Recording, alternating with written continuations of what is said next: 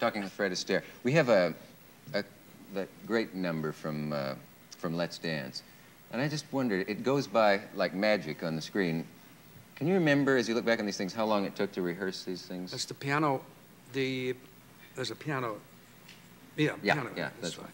Oh, that's an awful long time to rehearse all those numbers. Yeah. See, I'd start like 3 or 4 weeks ahead on a number like that, and sometimes longer.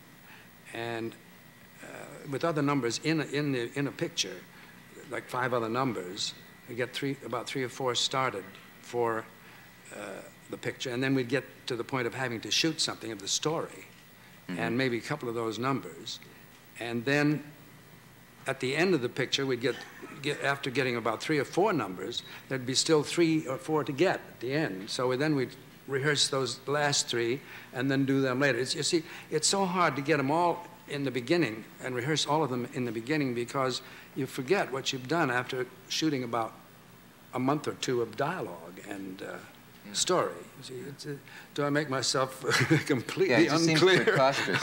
It's hard to believe that you could keep all those things in your head, the dancing and the acting, it's true. and make the two work as well as you did. It's just create routines, it takes a long time because there's so much stuff you try and it doesn't work, and you edit it, and then you get disgusted with it, or if you're working with a girl, it's very difficult too because there you got to please the girl. You would like to know. I'd like to know about that. Well, I'm the guy that can tell you.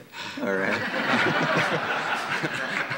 Well, I've had a lot of interesting times with that. It's really nice to know that you've done it. I mean, that you've done it.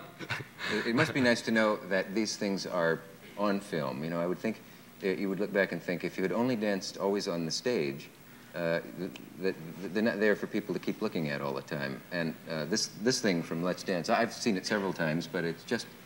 well, I always liked this number, actually. There's a lot of tricks in it, and they took a long time to plan and get to work, you know. Do you mind taking a look at it now?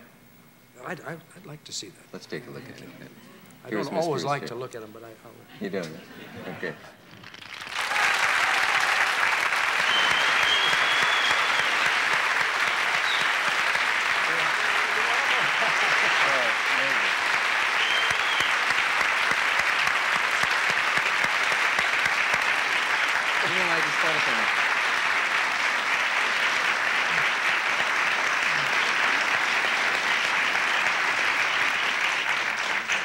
I just thought of something in watching that. That chair bit almost ruined me. After seeing that, I remember seeing that, I used to try that around the house.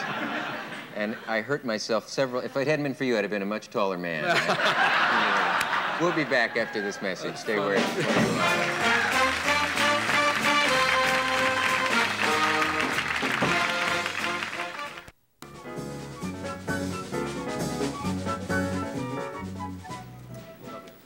It was so good to watch you watch that piece of film. What stands out in your mind as the toughest part of working out that number? Well, there were so many tricks in it to get them all to work. It took a lot of timing, a lot of, I don't know what. We had a lot of trouble with the cats. The cats couldn't learn their... Yeah, the cats, they, bless their hearts. I love cats anyway. I just happen to be a cat fiend. But anyway, we had these cats, and then we had about, 50 of them at least. And there were these boxes. There was the prop department arranged these boxes where they'd be in sort of like a starting gate of like the dog races, you know, things like that. And when they sprung, the cats were supposed to come out at a certain thing. Well, there's just one cat just would not leave that box. It just would not leave. Well, so we got another cat. Finally said the poor thing was so scared that it couldn't move. So we finally got the job done. And then when they did get out, all of them disappeared up into the top of the flies of the studio there, and they took about weeks. I think probably some of them are still up there. I don't know.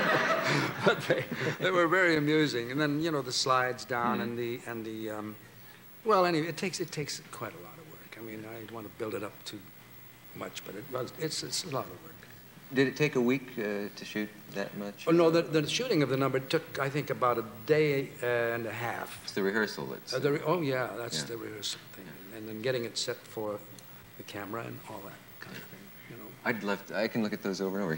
We have another clip, and this one's from Holiday Inn. Could you tell us what to look for in this? The Firecracker number. Yeah, yeah. I like that. You picked up I don't know. numbers that I like. Yeah, I like those. If you haven't seen this, you're in for a treat, and if you have, you're also in for a treat. This is from Holiday Inn.